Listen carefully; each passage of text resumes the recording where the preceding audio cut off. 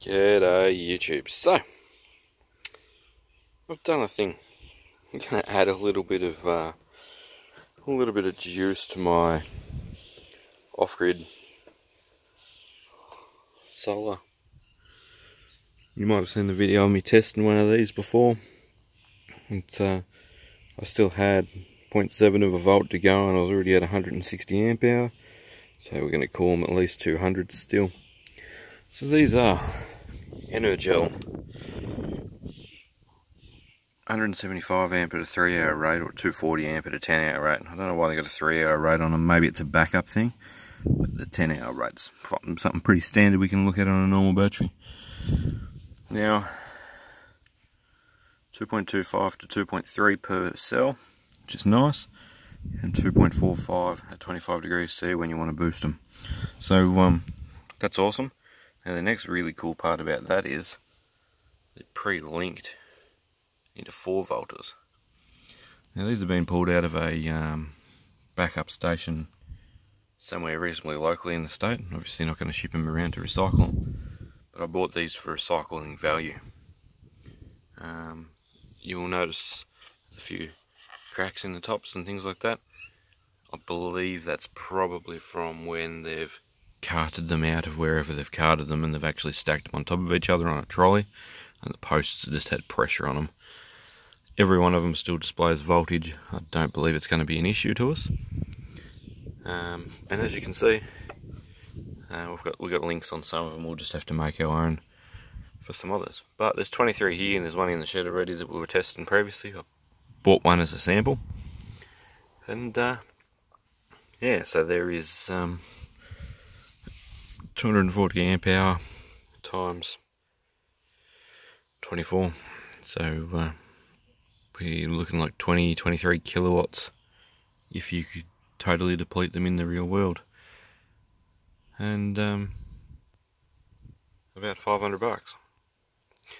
And 20 kilowatt hour battery for 500 bucks. So we will, once these are in service, I'll make a video about putting them in service and showing you how to link them and things like that. Really good. They've got all their bolts, which makes life a bit easier. But yeah, we'll stack them together and link them. Sadly, they are going in a 12 volt system.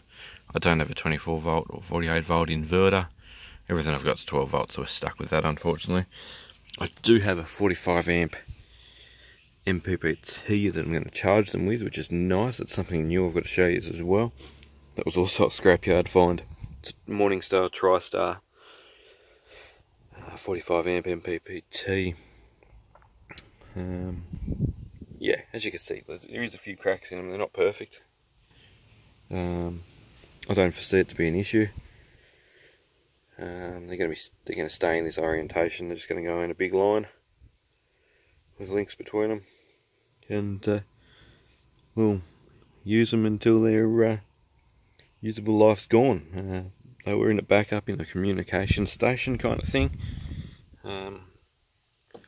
controlling some bits and pieces, nothing too crazy.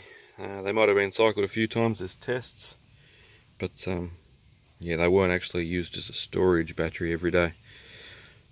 We're going to link them into blocks of 12 volts, so we only need 3 to make 12 volts at 240 amp hours.